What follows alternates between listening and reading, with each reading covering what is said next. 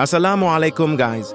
In today's video, we will see how to import and export different types of Lightroom presets in Lightroom. So let's start without wasting any time.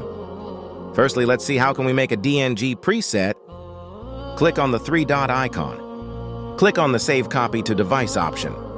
Then click on the Export as option. After that, click on the File Type option and change it to DNG. Now click on the tick icon and simply export it. Now let's see how can we use a DNG file preset. If you have downloaded a DNG preset, you would see a raw label on the corner of the DNG file in Lightroom. Simply click on it. Click on the three-dot icon. Now click on the Copy Settings option and copy the settings.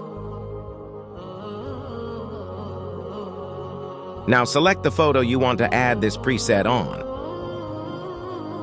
Click on the three-dot icon, then click on the Paste Setting option. Now you are done with how you can use a preset. Finally, you can simply export the edited photo. Now let's see another way of creating a preset from a DNG file. Click on the three-dot icon. Then click on the Create Preset option and change name of the file to your liking, and then click on the tick icon. Now select the photo you want to add this preset on.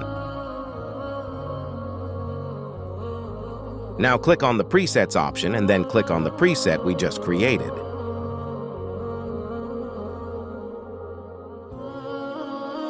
Now the preset is applied. Now simply export it. That's all for today. Thanks for watching. By the way, I have changed my channel name, so don't get confused. Allah Hafiz.